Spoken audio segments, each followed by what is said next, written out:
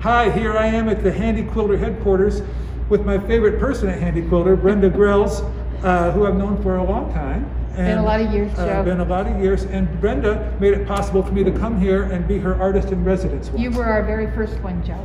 Yeah. Yay, very first artist in residence. And what I did, thanks to Brenda, was this. Which you have gifted to Handi Quilter. We're really grateful. So Joe had a grand idea for taking his pen and ink drawings and converting them to stitches. And you needed a little help getting started. I had contacted everybody that I knew in the business, and finally Brenda wrote to me and said, "What are you trying to do?" And I said, "I'm trying to do this." And she said, "Well, we can do this."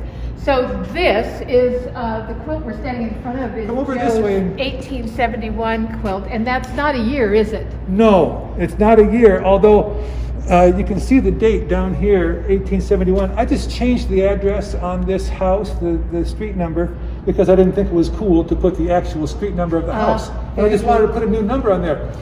And then I was looking up on Wikipedia one time the history of long arm quilting, when the commercial quilting machine was invented. Yeah. 1871. Oh, I kid you not. That's perfect. That's awesome. It was.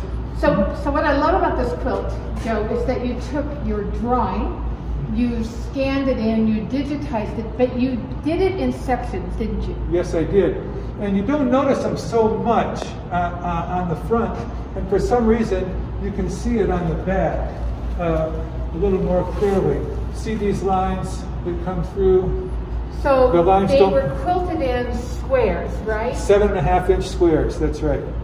And I love the fact that you, on purpose, did not try to make the lines line up, because we wanted to emphasize the fact that it had been done in sections. That's right. I had never seen anybody do this with robotic quilting before you, Joe. Right. Yeah. I always give you credit for being the first one to do it. Now, we might hear from your viewers that somebody beat you to it, and we'd love to hear about it if they did. That's right. Yeah. Yeah. Using Pro Stitcher in a way that it's just so artistic, and I had to trick it into doing what I wanted. Yeah. So there's software for converting it to stitches, and then you put it on a Pro Stitcher, you quilt it out on your Handi Quilter Fusion. Yep, that's right. That's terrific.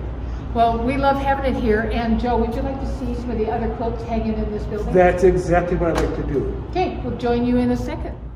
So Joe, when you come to Handi Quilter, first thing you notice is there are quilts everywhere. There are always over 200 quilts hanging in this building, and they come to us from a variety of sources. Some of them are on loan, and that's the case for the quilts hanging in this hallway. These are all vintage quilt tops that were purchased mostly on eBay, and they were purchased because the designs were largely in the public domain. And there was a reason they weren't ever quilted. And when our Handi Quilter educators took them home to quilt them finally, they discovered why they hadn't been quilted. Some of those borders were waving at you. Yes. But they know how to tame an unruly quilt top. And we challenged the educators to quilt these vintage tops in a way that the original maker never would have dreamed. You might want to do a little close-ups, because there's some beautiful quilting happening in this hallway. Here's one, Barbarella by Marie Eldridge. And she discovered that 4-block quilt, there was nothing symmetrical or identical about it. And so she made her quilting reflect that, and the quilting is also asymmetrical. Yeah. Some of these quilts your viewers might recognize. They were featured in a McCall's Quilting special edition called Vintage Made Modern a number of years ago now. I remember that. This one was done by Debbie Brown. The famous Debbie Brown. The famous Debbie Brown. She does articles on machine quilting for lots of the magazines. And you can see these fabrics from the 1930s and 40s, I would say. I think they're a little later than that. I would put this, like this 40s probably. 40s, maybe 50s, this could be 50s, yeah. You and I remember the 50s, don't we? Yes, we do. Very well. So here's another one that's definitely got 30s fabrics in it. Yes. And best is the Quilter. With such beautiful Dresden plates, and it's a shame it was never finished, but now it is. And don't you think that original quilt top maker would be proud? I think. And I love this treatment of the Dresden plate. It's not one that I've seen before. I think it's a Megan original. Yeah. Yeah, I believe Megan used pro stitcher in this quilt though. Yeah. Because you can tell these Right. motifs are exactly the same. That wouldn't be true of hand guided. Right. So she designed this and then Yeah. said put it here, put it there, and so on. And you know, the people who are a little concerned about computerized quilting, they'll often say that it's cheating to Yeah, quilt yeah, with yeah, a yeah. computer. And I'm here to tell you that you can screw up a quilt with a computer just as fast as you can by hand. So it takes skill, and you have to learn how to use your tools. That's right. I just spent 2 days picking out my latest mistake. It always takes longer to pick out than it does to put those stitches in. This is another Debbie Brown one. She calls it penny candy. And I would say these little pebbles are hand done. This is not pro stitcher. And Yeah. Debbie loves her ribbon candy. And Yeah. here we are. Look at that. Isn't that great? Oh, man. This is one of those quilt designs that has secondary designs when you put the blocks directly together. Right. In fact, you might think that this is the block. Right. And you would be wrong. Right. This is the block. See? I love a good trick and a puzzle in a quilt. Yes.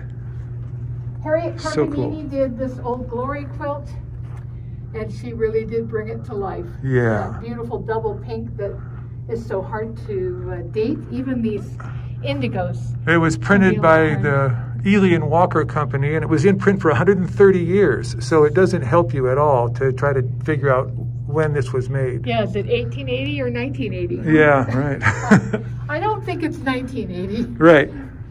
This is quilted by Mary Beth Crapel, and it's called Vintage Circle in a Star. And I have to tell you, I've been hanging around quilts and quilters and antique quilts for many, many decades now. I've never seen this pattern anywhere else. Have you? No. So Nope. It's an easy one, and it's kind of surprising. Why didn't somebody else think of this? Yeah. But I've never seen it published, and I think it was the original top maker's own idea. To me, that's the glory of our quilt world, is this idea that you can do anything you want. Yeah. Yeah. This one was just featured in Fons and Porter Love of Quilting, and it was quilted by Jane Hawkridge. Look at She calls it orange slice, that. and it certainly is. Well, I guess we're right here. Well, just a minute.